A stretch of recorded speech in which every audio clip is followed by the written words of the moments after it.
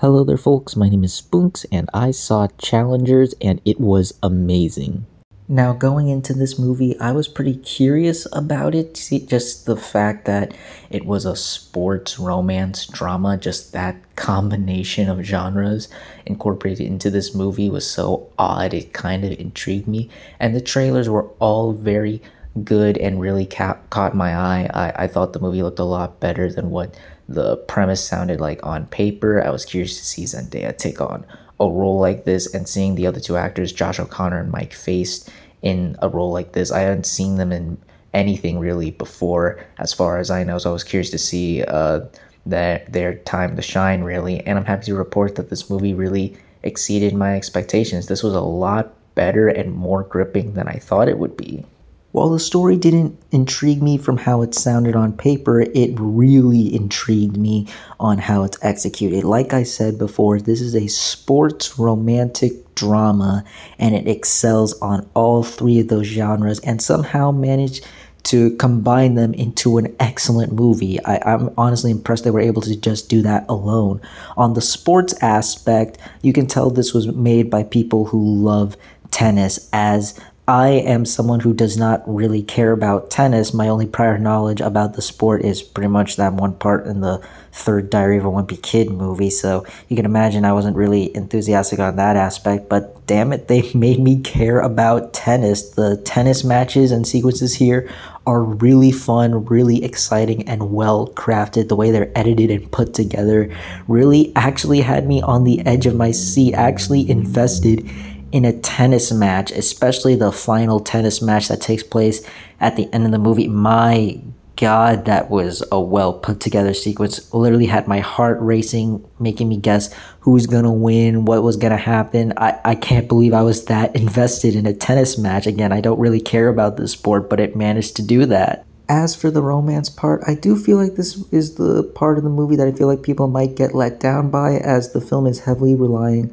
on the sex appeal. And believe me, there is sex appeal in this movie, but it's not nearly as in it as much as I thought it would, especially with the fact that the movie is marketing itself as the sexiest movie of the year. There's so much sex in this movie, and so, but there's not really that much in the film, so I do feel people are going to get let down by that aspect, but it doesn't take away that the romance angle is still very well done.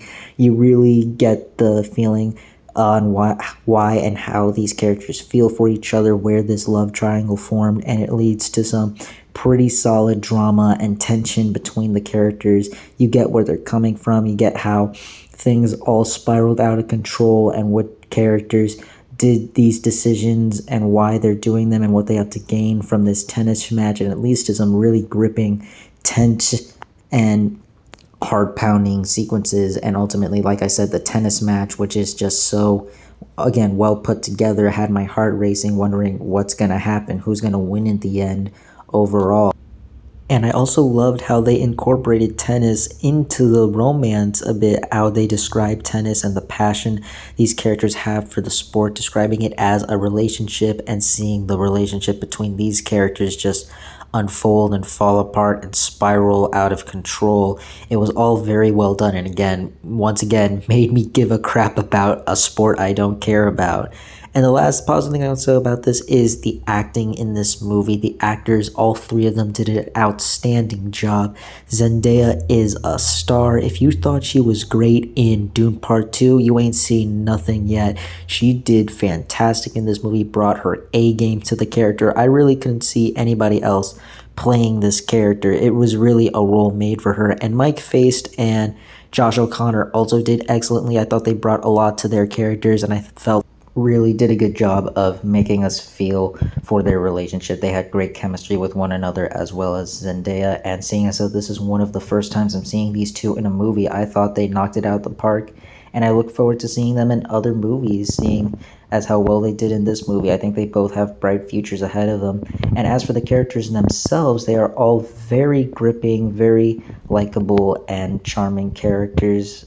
Yes, the actors bring a lot to make the characters stand out, but I think the way they're written, not being the best people, but they're not like hateable or unlikable or anything. That you still care about the characters and question the decisions at what they do and still root for a lot of them at the end of the movie. It makes them very interesting to follow and make you care about what's going to happen in the movie next. If I had one criticism with this movie, it's the way the movie is told. It is told in a non-linear fashion. It goes back and forth between time periods. There are multiple times where the movie goes 2 weeks earlier, 5 years earlier, 3 weeks later, and I was with it at first, but after a while I did get a bit tired of the movie going back and forth between these time periods, and I didn't really feel it was necessary to tell the film this way. Maybe for a couple flashbacks for sure, but I felt like it was a bit unnecessary for the type of movie this was. I know this isn't a problem for everybody, and it's not the biggest criticism in the world, but for me, it was the one thing holding this movie back for me, unfortunately. But other than that, this movie is outstanding. Again, a sports romance drama about tennis, of all things, is one of my favorite films of the year. The way it was able to combine all these genres and tell a captivating, gripping story with interesting characters definitely makes it worth a watch at the theater. I loved this movie so much. Definitely surprised me for sure. Even though the movie didn't look that bad, I was still a bit hesitant on like, could they pull this off? But they were able to do so. So yeah, it gets a big recommendation from me. I love this movie way better than I expected it to be. Definitely one of my favorite films of the year so far. Definitely go check it out. And those were my thoughts on Challengers. What did you all think of it? If you've seen it, did you like it? Did you hate it? Comment down below and let me know. If you like this video, hit the like button. If you like this channel, hit the subscribe button. Follow me on all those social media links at the end of the video. And until next time, everyone, stay sharp. And I am only as young as the minute is full of it. Getting pumped up on the little bright things I bought.